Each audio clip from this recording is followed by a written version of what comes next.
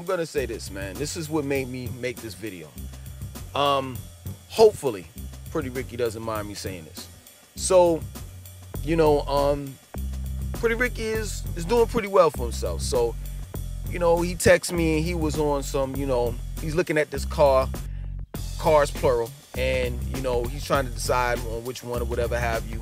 Hopefully he doesn't have a problem with me saying this. You understand? I'm not telling you all how much the car costs, the year, the make, the model of the car, or whatever. We're gonna do a video, both of us, sometime soon in the near future. And if he decides that he wants to tell you what he got and the make and the model of the car and the year, he'll tell you. Understand?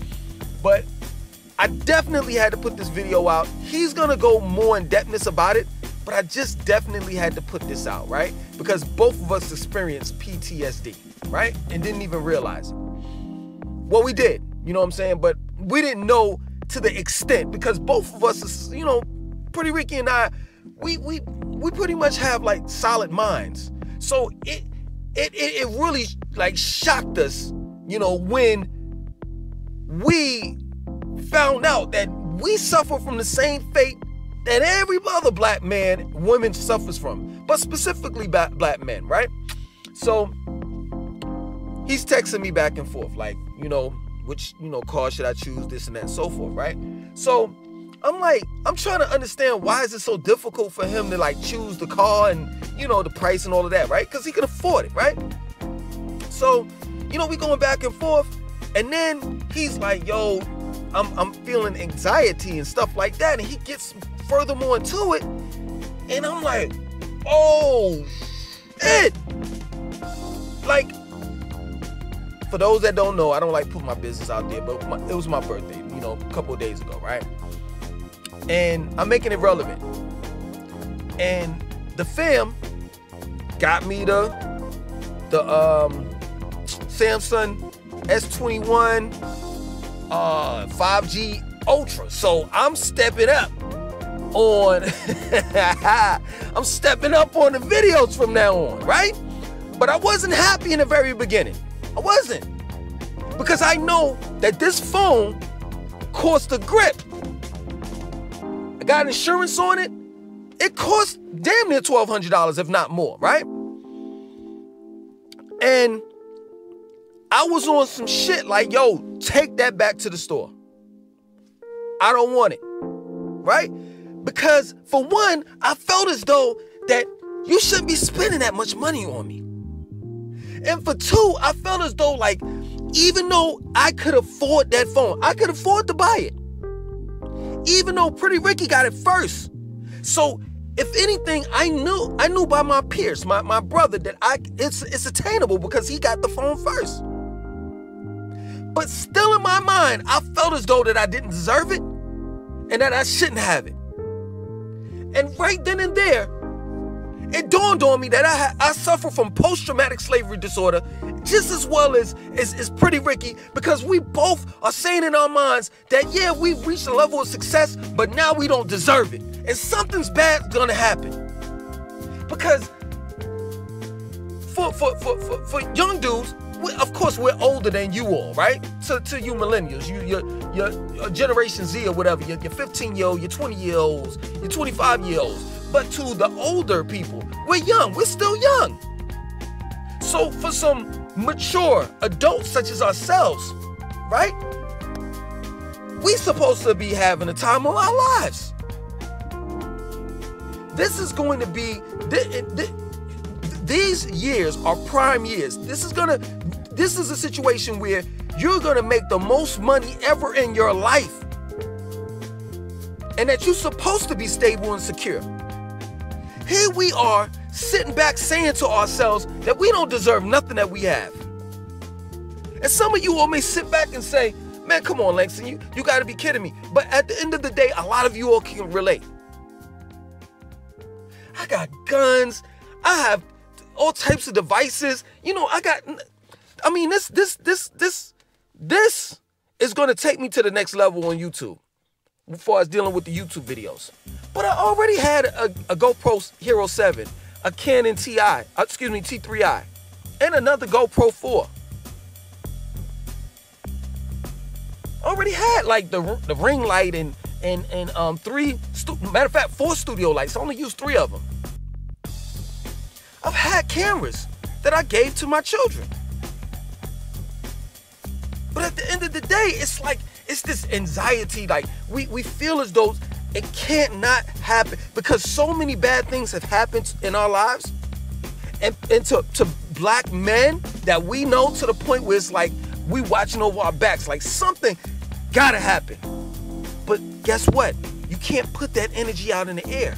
Because I remember like it was 2005 to be exact, right?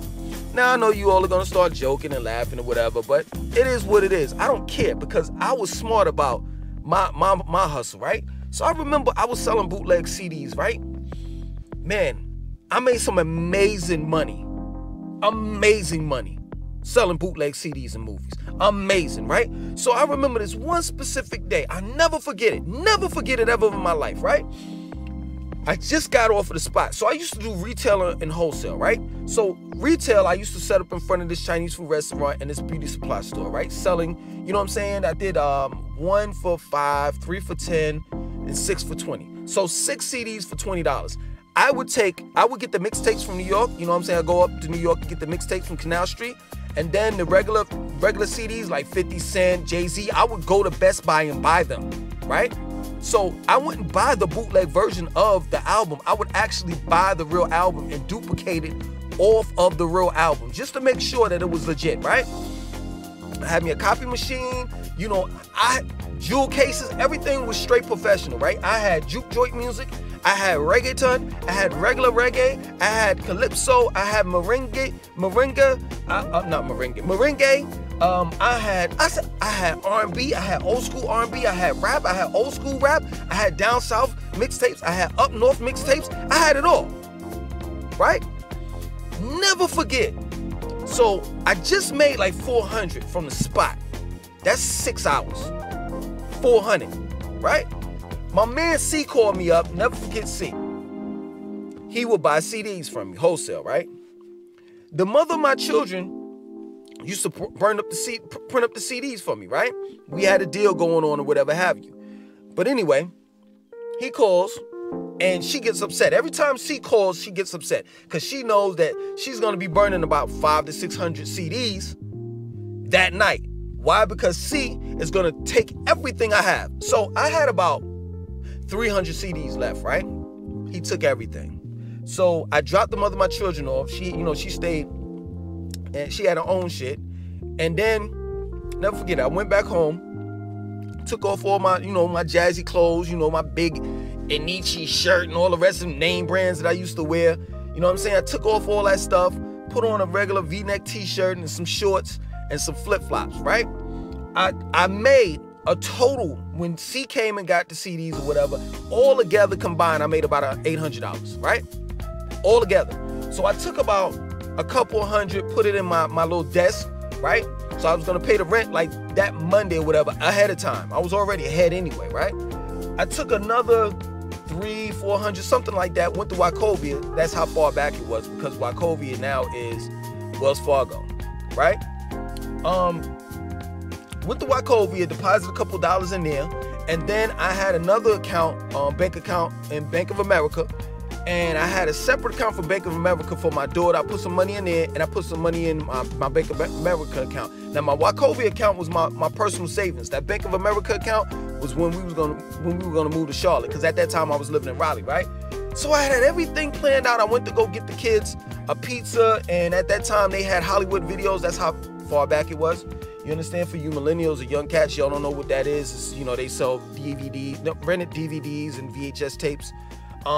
So I went and got them some movies, dropped the piece off the mother of my children's house, and the DVDs, right? Never forget it. Went to go get gas.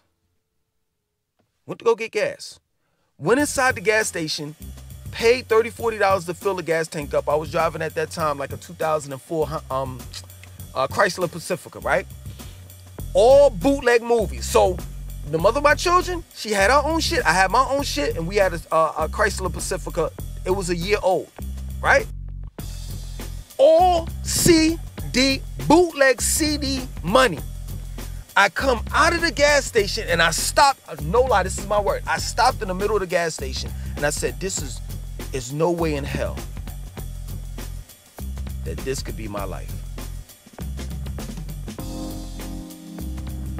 I went to Walmart. I bought some CDs for myself to watch for that Saturday. Booked a flight for me to go to New York so I could buy some clothes for my son. I caught the flight, came back, and everything collapsed. No lie. And I truly believe because I put that energy in motion. I put that energy out there. So my point in making is that, and I know Pretty Ricky is looking at this, that we need to stop thinking with a poor mentality.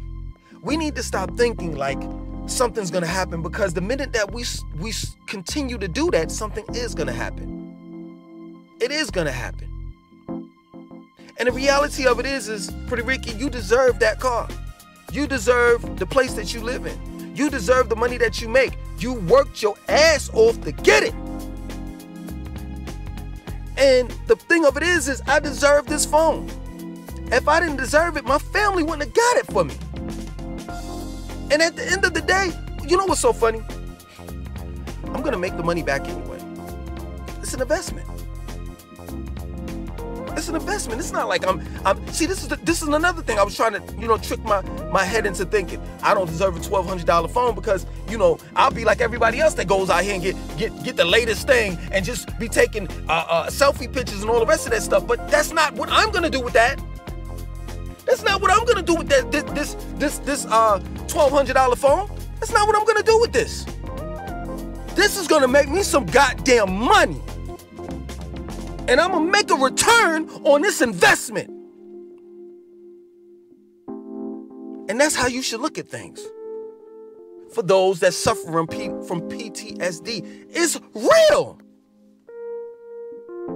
It's real. Yes, true indeed, we weren't slaves, we weren't picking cotton, but it's not. I'd rather have went through the physical than the mental. Once you enslave the brain, once you enslave the mind, everything else falls in line. It does. It's the truth. There's a lot of us out there that feel that we're not deserving of anything. And this is the reason why people, I'm not going to speak on a particular race, but you know where I'm coming from. Why do black people do that? I know why they do that, but they be like, they look left and right like, them people. But yeah, at the end of the day, everybody can have a most prosperous and joyful life. Because let me tell you something, Ricky, Johnny, and Scott, they don't go around saying, I don't think I deserve this. They don't. Julie, Susie, Sally, they don't go around saying, I don't think I deserve this. No. They get out there and they get it. That plain and simple. The amount of shit that Pretty Ricky and I have been through together, like the shit that we've experienced, like I'm living with him, I'm sleeping on his couch, he's sleeping on mine, and then separate, like the shit that he's been through, I wasn't there for, but he's told me, and the shit that I've been through, he wasn't there, but I told him, we deserve it. We deserve it, man. And I'm telling you, if you work hard and bust your ass, you deserve any and everything that you got right now and then some. Period. I love that you love this channel. Because being that you love this channel, it goes to show that I'm so diverse. I try my best to come up with subject matter that's totally different from everybody else's and that other people should be covering. Because PTSD is real. It's real. I told Pretty Ricky, I said, listen, man, stop that. Because you keep on doing that. You're gonna continue being the way that you are, and you're never gonna have anything. Now, it's nothing wrong with the places that I'm about to mention, the department stores, etc. But if you want more, why would you see what I'm saying? But I told him, I said, yo, you continue to have that state of mind that you don't deserve A, B, and C, you're gonna continue getting pre-owned cars. You're gonna continue eating at Applebee's. You're gonna continue shopping at Ross. You're gonna continue buying and I'm not saying that this is what he's doing. I'm just saying that this is a lot of people's frame of thought. You're gonna continue getting the $500 phones and never getting a flagship phone. I never knew what the hell a flagship phone was until this is the first one I ever got. I've always bargain shopped when it came to the phones. And I'm sitting here, I'm messing with it. I'm like, God damn, I see why my shit ain't the way that it's supposed to be. Because I'm looking at all of the things that this shit can do.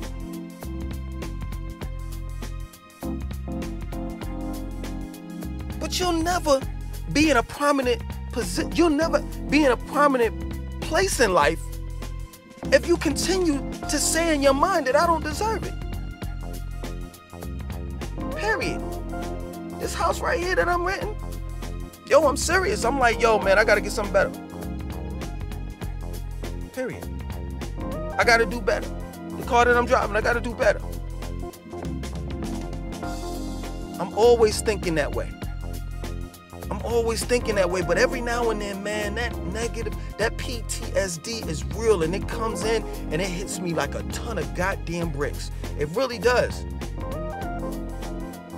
And I can hear, I'm not a religious person, but I'm just saying for the sake of the conversations, so y'all can understand where I'm coming from. But I don't believe in the devil, but I can hear whispers of deceit in my ear. Man, you don't deserve that. Why you working out? You ain't gonna never get as big as those dudes that you see in the YMCA. You never gonna be healthy. You don't deserve that. Man, why you doing this? Why you doing that? It's a bunch of y'all in the comment section, man, that leave some really positive shit, man. And I think his name is Coach Keller. I'm sorry. I apologize if I'm mispronouncing your name, because this is just off the dome. I just read your comment in the comment section of one of the videos, and you said every man should at least own one suit. And that shit hit me like a ton of bricks, because my mother, I was brought up, even though I went through my ghetto phase and lived in the hood and all of that, right? But originally, I was brought up, and my mother showed me how to tie a tie, and I had V-neck sweaters and all types of stuff. I had multiple suits. Even though those suits was for me to go to church, I still owned suits, plural. But as a grown man, I can honestly say I don't own a suit. And one of the reasons why is because, one of the reasons why is because of the fact that suits make me itch. And the second one is going along with the PTSD. I never had a place. I never was invited to a place where it required for me to wear a suit. Because those guys over there, those people over there, I don't want to deal with them. They're snobs, they're this, they're that. In reality, what I'm saying is, I don't make the type of money to party with them. And even if, let's say I did make the type of money, right? I don't have nothing to wear. So, thank you, brother. I will be purchasing the suit. This time, I don't know. I might just go and get me a suit, but I say the second, third, tailor-made. Nothing but the best. I'm not gonna live above my means. That's not what I'm saying. And that's the same thing with Pretty Ricky. I told him, hey, listen, man, make your decision, but make sure that you look out for yourself and don't get buried. You understand? Don't live above your means, right? So yeah, man. Yo, man, we gonna make this shit happen, man. One way or the other, we're gonna influence the youth in the most positive way. Shout outs to Pretty Ricky. Shout outs to me. Shout outs to you all, man. And y'all take it easy.